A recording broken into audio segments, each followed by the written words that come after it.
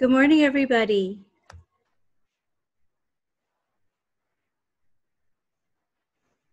I know that you are all muted, so you can't answer me back. We are working on getting our live streaming up and running. It worked yesterday, but of course now it wants to play games with us. So I'm going to ask Chris to play music for one more round, if he can.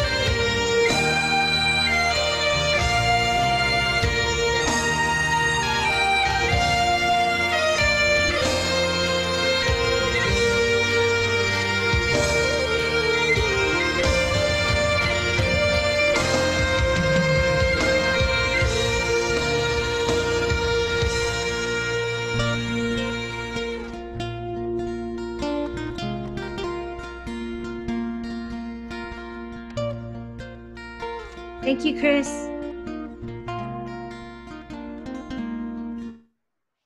So the good news is that we're all here together. The challenging news is that the Facebook live streaming isn't working, so I just posted a note onto Facebook saying that we will post the recorded video at the end of the service. And that's the way it goes. We know that technology is getting pressed pretty hard right here during Easter, so we're all doing our best. And what worked yesterday does not work today. David and Ginger Perkins have an Easter greeting for us, so we're going to make sure that we unmute them. Let me see if I can find them. Are you guys unmuted? Shout if you are.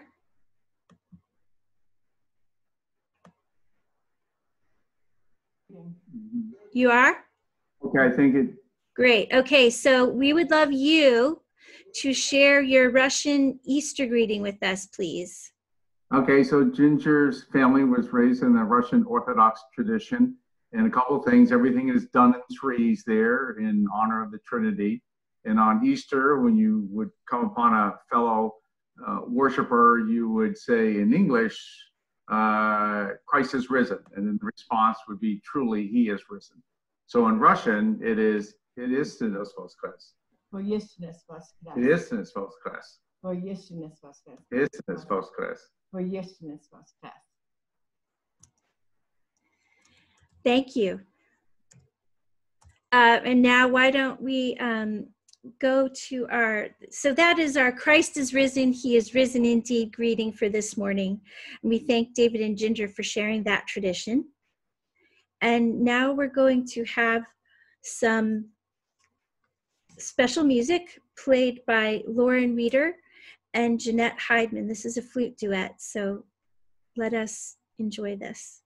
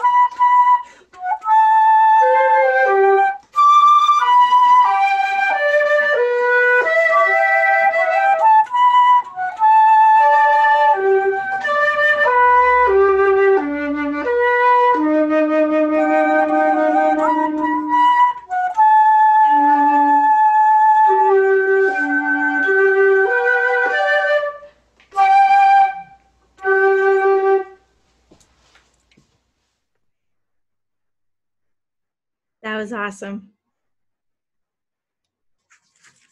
So welcome. It is Easter morning. It's Easter morning everywhere. In fact, some people wondered, would Easter be canceled because we are all isolating? But the truth is that Easter can never be canceled, regardless of where we are. And so it is Easter morning in Jackson, it is Easter morning in Bartlett and Intervale and Conway and North Conway and Mount Washington Valley and many, many other places where people are joining us. So welcome everyone to Jackson Community Church's 10:30 Easter service. This is a new one-of-a-kind service for us, obviously, and we are glad to have you here. And there may be a couple people that are unmuted. I'm going to have you mute yourselves if you are unmuted. And what we just heard earlier while we were waiting for the service to begin was music called Hector the Hero, which was performed by Davy Armstrong. And then we enjoyed again the flute duet by Jeanette Heidman and Lauren Weeder. And I also want to acknowledge that we will be having choir music today that was directed by Billy Carlton, who is our new choir director. The accompaniment for that was provided by Alan Labrie. And we have several members of our choir, and I'm going to try to name them off the top of my head. Meg, Bob, Jeanette, Judy Botsford. There's another, Claire, and then Billy's singing too. I think that's everybody that's in the choir right now. Did I miss anyone? Probably not. And if I did, you know you were in it. And our choir is continuing. They were rehearsing again this morning, and we grew by a few people already today. So we thank you for your participation in our virtual music. It's pretty exciting to make this all happen. We also want to thank Chris, who is helping to host today's service, and thank any of the other contributors that are offering us music. Gia and Chris Osborne's music will be featured today. And we have other families that are continuing to contribute music throughout this season. And so we have a lot of special gifts coming our way in the form of music. And speaking of music, we have another piece of music. This is our century music for today. So I'm going to ask you to put your feet firmly on the ground if you're able to, and just breathe in and breathe out and arrive in this space and enjoy this song called Shebag Shemor, written by the harper Turlough O'Carolan, who lived between 1670 and 1738, and this is performed by Dominique Dodge.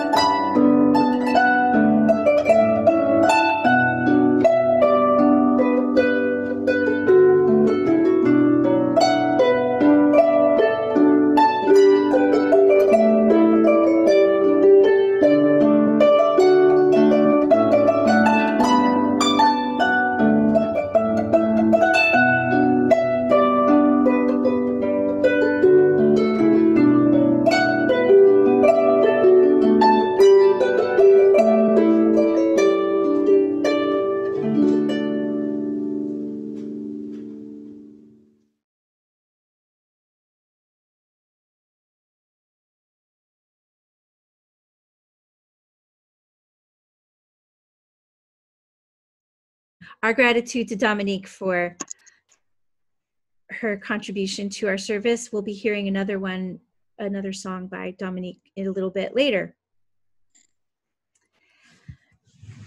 At this time, I invite you to pray with me. We will be butterflying the cross later, and at that time, your personal prayers will be quietly added to the cross. And so at this time, please join me in a communal prayer. O Creator, Christ, and Comforter, today is the day of all days. This is the day when you defy death itself and return back to us, because your love is fierce and feisty and irresistible, and nothing can separate us from you. We ask that you will be present to us in all of the ways that we need your presence, that you will hear the prayers that we have already lifted up today and every day of this long season, for people who are dying because of the illness that is going around the world, by families that are affected in so many ways because of this pandemic. We ask for your protection for people that are on the front lines because they're essential workers or caregivers or healthcare workers or first responders who are working in places that others need, and so they are at risk. We ask that you be present to those that have been affected by the virus itself. We ask that you will be with those who are grieving because they have lost someone. And we think about all the other lives that are made more complicated because of this same pandemic. People that are living with existing conditions or new conditions, cancer, Alzheimer's, diabetes, so many different diagnoses that require extreme attention, and yet to receive the care that people need, even if you're recovering from something, is challenging. And so we ask for God's healing presence among all of us. And we ask for the reminder to focus on what this day means, that death cannot triumph, that love will triumph always, and be with us through everything, through death itself, and bring us back into a place of connection with what is holy. O holy God, we ask that you will hear our prayers and hear our gratitude for all that helps us to get through this time, for the returning birds, for the rising sap, for the greening of the world, and for the connection to each other in new and creative ways. We belong together, we belong to each other, and we belong to you. We'll now hold a moment of silence, and then Gia and Chris Osborne will offer us their meditation on the Lord's Prayer.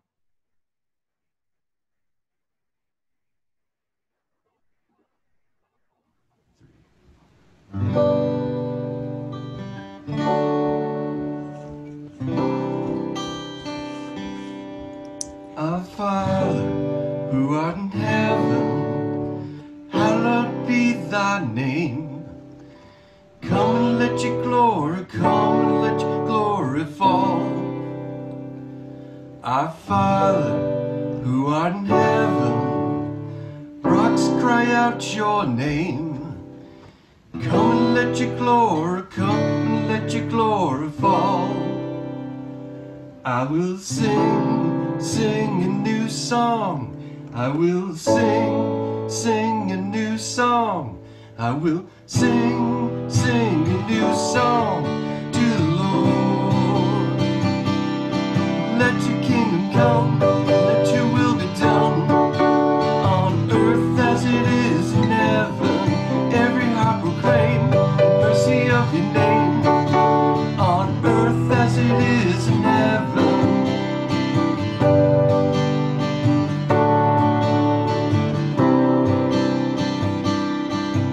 God give us new every morning, mercy's daily bread.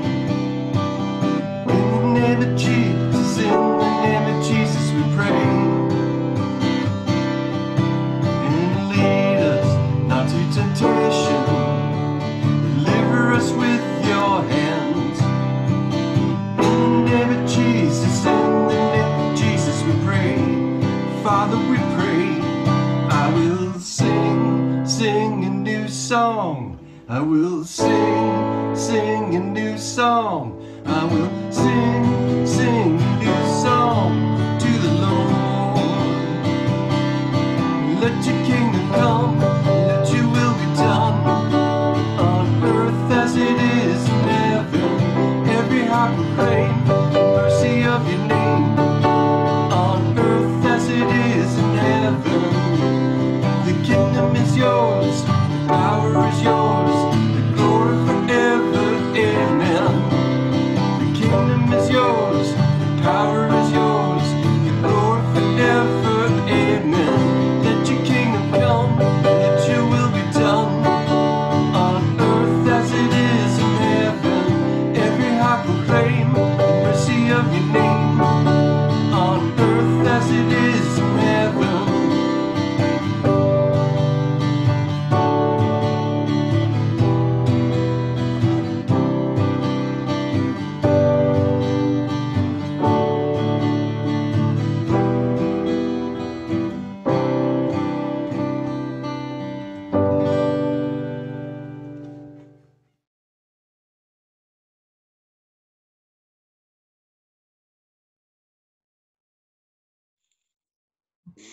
Thanks to Chris and Gia for that.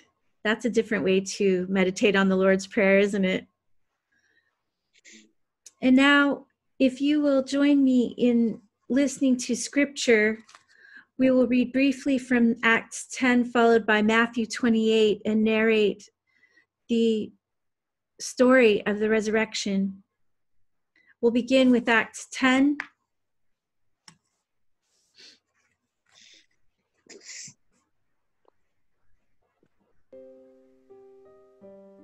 Acts 10, 38 through 41.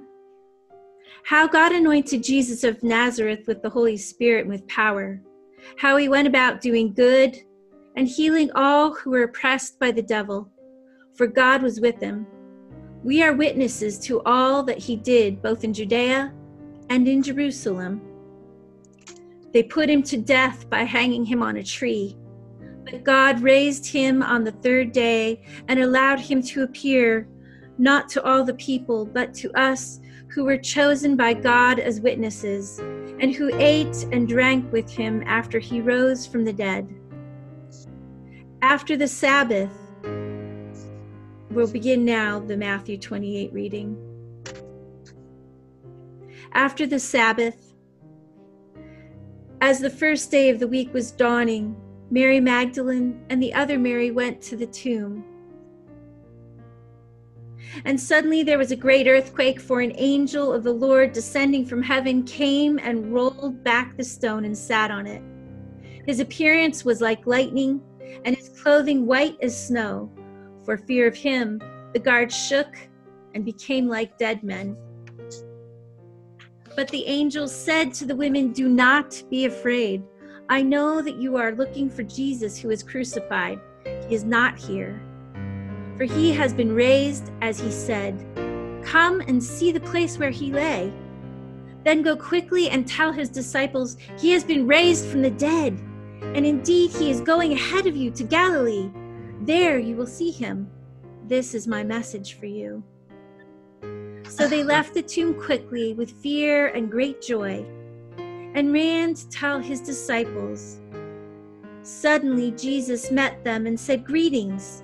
And they came to him, took a hold of his feet, and worshipped him. Then Jesus said to them, "Don't be afraid. Go and tell my brothers to go to Galilee. There they will see me." So ends the reading.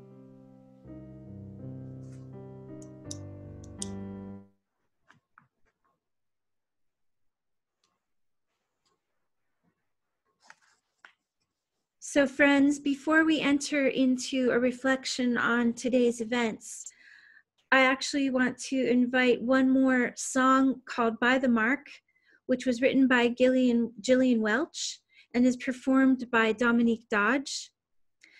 This one is sung by Dominique as well, and you'll find that the words of this song are relevant to our reflection on the scripture today.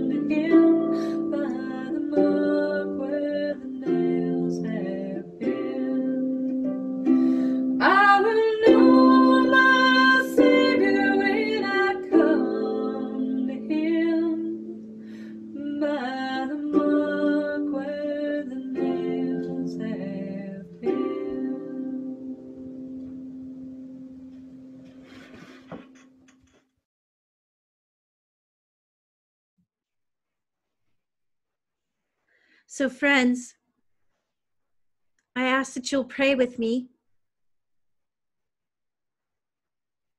May the words of my mouth and the meditations of all of our hearts be acceptable to you, our rock and our Redeemer. So Dominique's song lines up beautifully with the scripture and the story of women who go to the tomb, grieving the one that they have followed, the person that they have loved more than anyone else in the whole world for so long. They believe he's dead, and though he has promised to come back, they don't have any confidence in that promise. And so they go, in this case, the gospel tells us that Mary Magdalene goes. And she brings with her the supplies to take care of Christ's body. And she's surprised along the way. Now, there are some special stories about this that you won't find in the gospel. And they have to do, does anybody know what this is? It's an egg. For the people that are on the phone, I'm holding up a white egg. Probably some of you have already been coloring eggs today. Maybe you've broken them open and eaten them, or maybe you're still letting them be beautiful in your household. But there are special stories about the events around Christ's death and resurrection that have to do with eggs, and they have to do with a special kind of eggs. I'm now going to hold up part of my birthday present. This little black half disc is wax, and these little pens that I'm holding up have little tiny metal cups at the end of them, and you melt the wax and you actually use it to draw pictures on the eggs that are called pisanki eggs. They come from the Ukrainian tradition. Now the egg that I'm holding up, and Chris is going to start showing us some pictures of these pretty shortly, is not hard-boiled like the eggs that you might usually color for Easter. It is, it's still, when you're painting it, it's still raw. And you'll see on the screen, if you're looking at it, the dye, the wax, the little tool that you use in order to draw, and an egg that's had a pattern drawn on it, and an egg that's been fully colored in.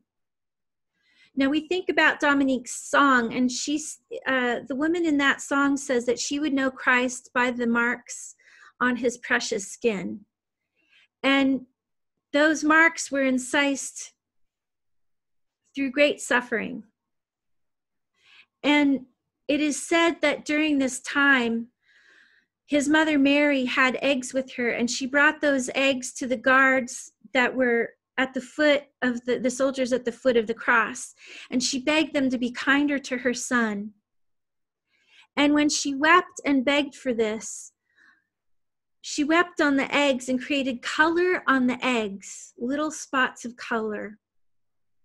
And then Simon, who had helped Christ carry his cross, left behind all of his market supplies on the side of the road. And when he went back to those supplies, he discovered that the eggs were completely covered in colorful patterns. And the final story about these pisanki eggs is that when Mary Magdalene went to the tomb and she discovered there that the body was gone,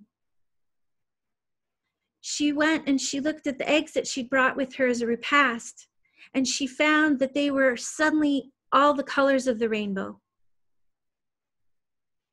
And so these eggs, which are an ancient tradition, have become part of an Easter tradition as well. And the way that you make these eggs is that you melt the wax and you apply it. You'll see that there are black lines going around the egg, and everywhere that you color in black, when you then submerge the egg in dye, it leaves that pattern protected. And so layer by layer, you go from light colors to dark colors, and you build a pattern and you add more and more black wax. And as you'll see in the next few images, eventually you begin to melt the wax away. And so these are 2 eggs, the one on the left made by Linda Gray, the one on the right that I made. These were in the Pisanki Egg Workshop last year. And each egg is unique and different. They're not perfect, but they have these patterns inside them. And the whole time that you're working on the egg has the yolk still inside of it. It hasn't been hard boiled. It could be cracked and broken at any point.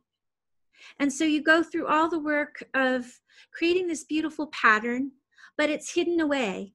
It's hidden by that black wax. And how much like our season right now, all of us being covered by our masks, being separated from each other, going through these changes and waiting to discover what will come next for us.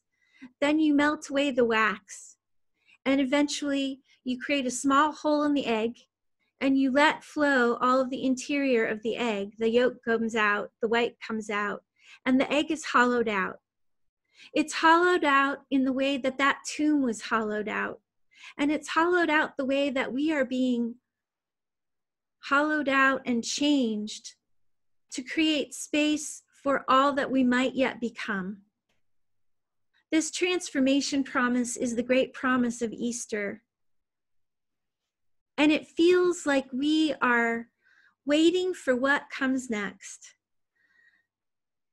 But we live in the promise of Easter hope. We are Easter people, and we have been taught to live through the dark night of the soul, to bear up and be present with death itself, knowing that death does not have the final answer for us, but that love will return beyond death itself and welcome us into a home that is greater than anything, but that love will transform us here on earth as well. And that like these eggs that have become these beautiful patterns, each its own special egg, we are being transformed by this time.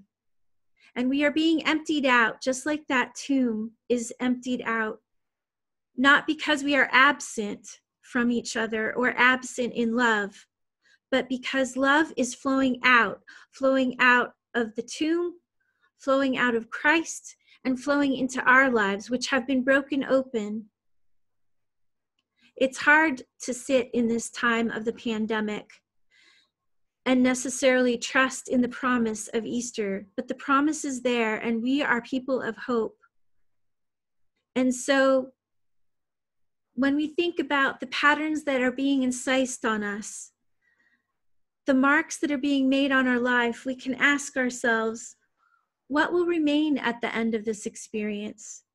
What will we keep, and what will be burned away and melted away, and what will be revealed in us as individuals and as a community? What will we hold on to? Because you can't go back from this reality that we're in now and try to go back to the way it was. We are in a new normal. We are in a new reality.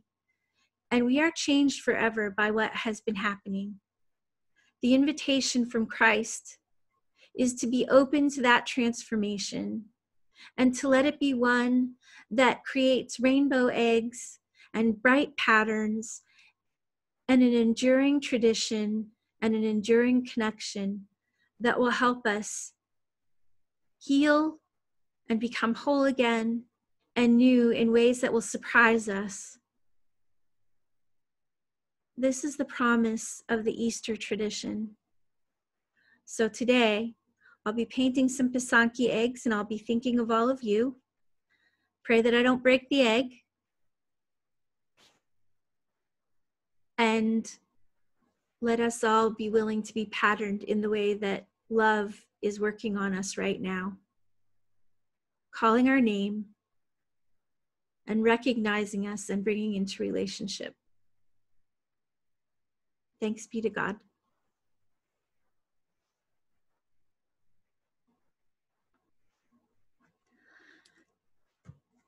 So we have a carol that was performed by our Easter choir.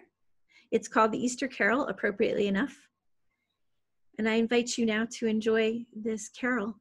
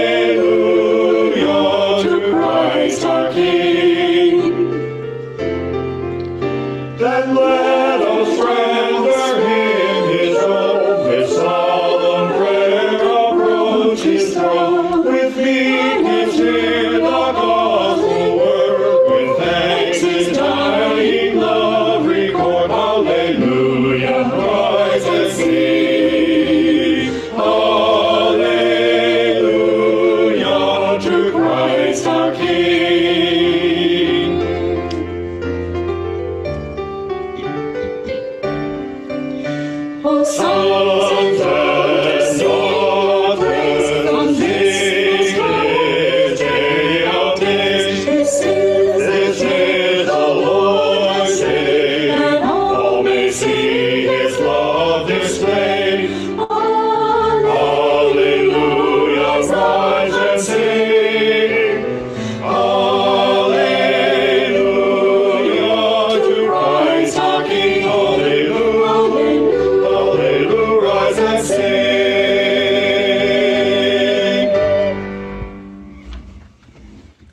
Nice.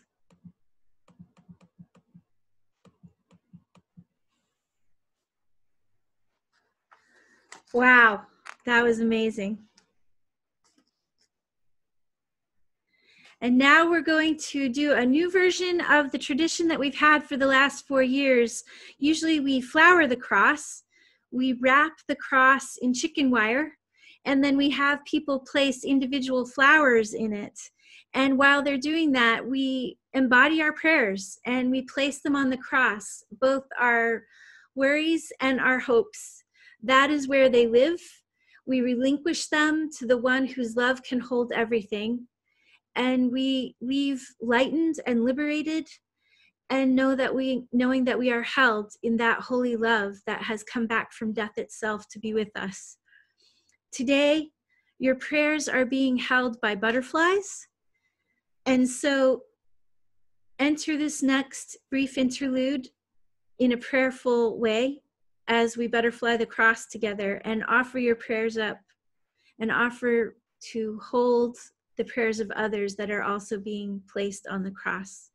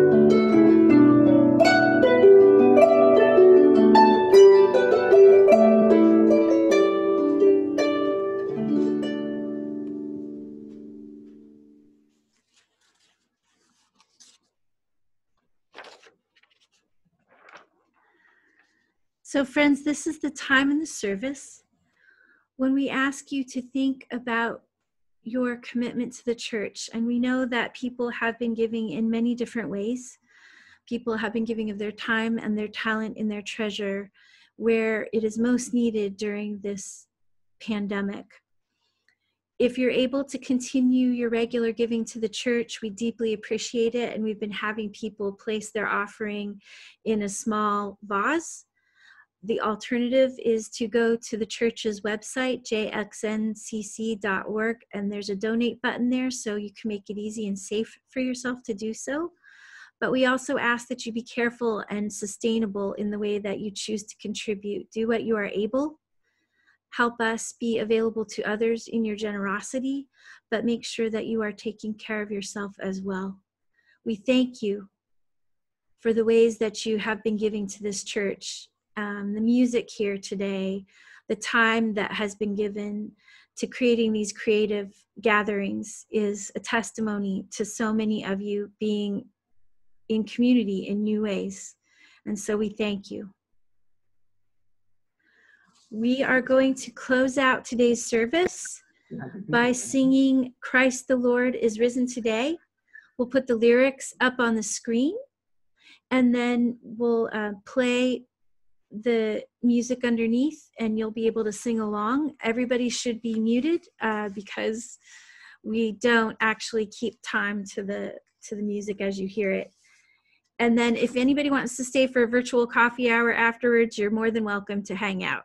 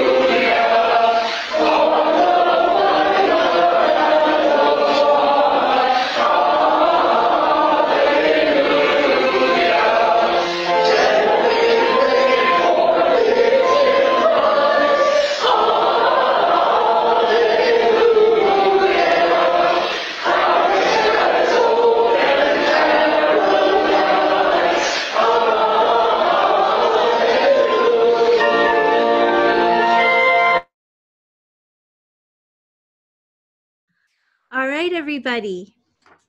This is the time when I say Happy Easter, and maybe we will, let's see. We're going to listen to Off to California by Molly and Joe Della Valle, and then we'll unmute you shortly after that so you can either say goodbye or hang out and have a coffee hour with us. But why don't you at least wave at each other right now? Happy Easter, everybody. Happy Easter.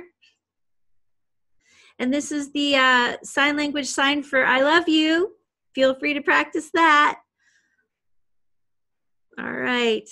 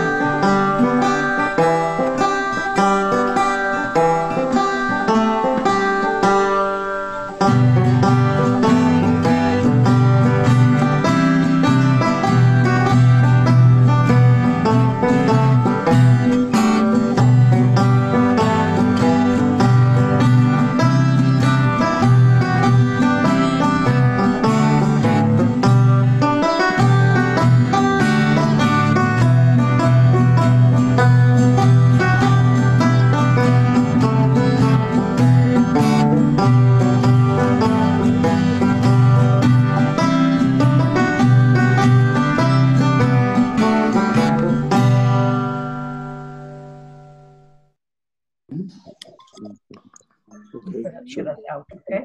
Happy Easter. Easter. You should be mostly unmuted now. Now, we can either do this as chaos, because my brother, my family's in here too, and I never get to talk to them either. So here, like we all want to talk to each other. Happy birthday, Gail. Thank Hello, you. Pauline. Easter, everyone.